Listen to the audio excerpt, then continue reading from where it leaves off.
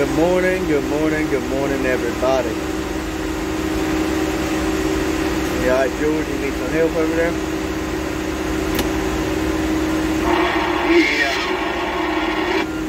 Alright, yeah, go ahead, George. But good morning, everybody. It's Tuesday morning.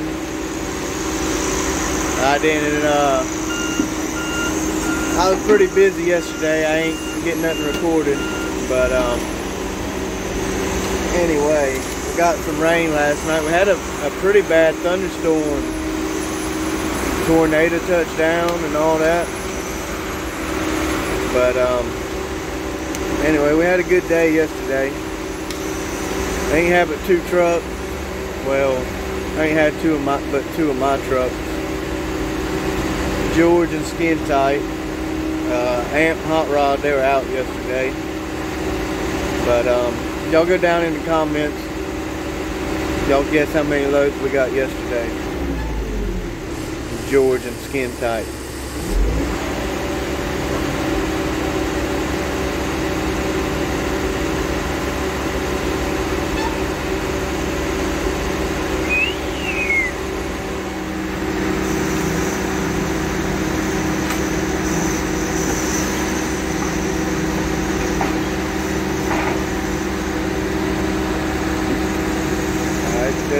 Back on the map. Whew, that sun is bright. Boy, good sun.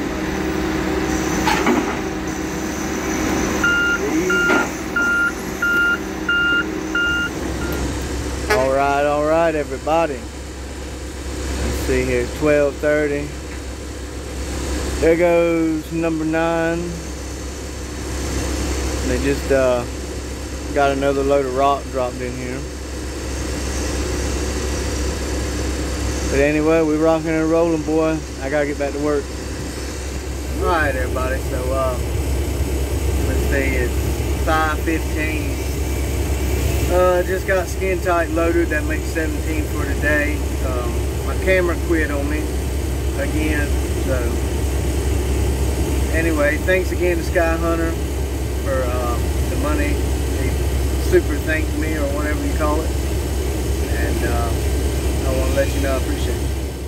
Alright, everybody, so weren't much video recording went on today. My camera messed up on me, so try to make the video a little longer. I figure I'd read some to y'all. I ain't read nothing to y'all in a while, and shame on me for not doing it, but there's no better time than the present. Be reading. I don't know if y'all can see it. Kind of faded out there, but anyway. So let's get into it. Those by the wayside are the ones who hear. Then the devil comes and takes away the word out of their hearts, lest they should believe and be saved. And that's from the book of Luke, chapter 8, verse 12. And it says, disinterested sinners don't value the gospel when they hear it. So the devil is able to take the word out of their hearts. The gospel has not captured their attention, and therefore they give it no thought. A parachute is of little value to someone who doesn't believe that they have to jump 10,000 feet. But those who know they are in danger will greatly value the parachute because it will save their lives. This is why it is essential to preach future punishment according to the law. God commands all men everywhere to repent because He has appointed a day in which He will judge the world in righteousness. It is because of God's holiness and His love of justice that each of us need a Savior. Those who understand and believe will embrace Jesus Christ for the sake of their very lives. And here at the bottom it gives you parts where, like, questions you can ask yourself. And it says, what part of the gospel message captured my heart? But has the word of God found root in my heart? How did it change my life? And it changed my life. Well, one of my favorite verses would be Proverbs chapter 3, verse 5. It's lean not on your own understanding, trust in Him with all your heart. Acknowledge Him, and He shall direct your paths. And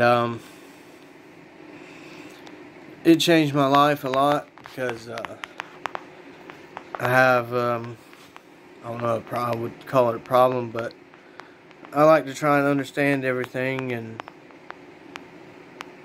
a lot of times if I can't understand it, I don't pay it no mind. And I missed out on a lot, but now I don't worry so much, and I know the Lord's got my best interest in His heart, so there's no need to worry.